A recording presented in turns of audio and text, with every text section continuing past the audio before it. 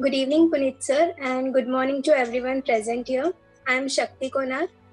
I am studying in first year Bachelor of Accounting and Finance. I am a part of Udayan Care from last 3 years, and my aspiration is to become a professor. So my question for you is, what motivated you to study hard and not get distracted by the excitement of being in a new country where there is so much to see and explore? When I was in India, I was not really focused on studies, not to the same extent as when I came to the United States. When I was growing up in the early '80s, and maybe it's still the case in India, if you were good in mathematics, you went down the engineering path. If you were not good in mathematics, you went down the medicine path. And I went down pre-med. I didn't enjoy mathematics at the time as much as I do now. And I realized that I wasn't really cut out for medicine. I changed after pre-med. I went into economics. What changed for me, as I said, is when I got that scholarship and I came to the United States, there was a certain amount of, I would say, expectation that I put on myself. The Rotary Foundation, through a competitive process, it picked me. I felt it was a real honor to be picked. They were, they gave me an airline ticket to go to the United States. They were paying for my education. And I felt that it was really important that I do my very best. And my first semester, it was difficult for me. I spoke English, but I didn't understand the American accent as well as I do now.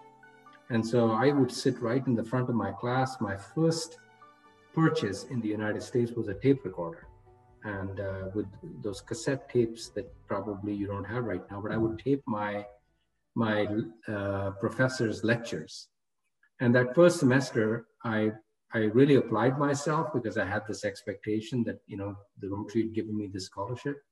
And I got the highest marks. In fact, in my class, set a record that semester and surprised myself, frankly. And that then built a certain amount of momentum and certain motivation. I also felt like my father at that time was not doing that well. He was financially in a difficult situation. And I thought that, it was up to me now to really establish myself and try and see if I can make a career. I think those expectations are what motivated me. And then once I started doing well in school, it was a little bit of a virtuous cycle. One thing led to the next, and I guess that's why that's the reason why I did well. I have to say, I enjoyed myself too. I mean, it was great to be a student in the United States in the early '80s. It was absolutely wonderful, and it was a great experience for me. It was a wonderful experience coming to the United States, learning a new culture, learning a new language, making new friends. I was the only Indian student on that campus, which is also unique because I could talk about my great country that I came from, gave me a chance to make more friends. Americans as a people are very open people, very welcoming people. And it was great. It was a really good experience for me. Now, of course, in the United States, there are millions of Indians. But when I first came in my little town, my little university, I was the only Indian. It was nice hearing from you, sir. Thank you so much.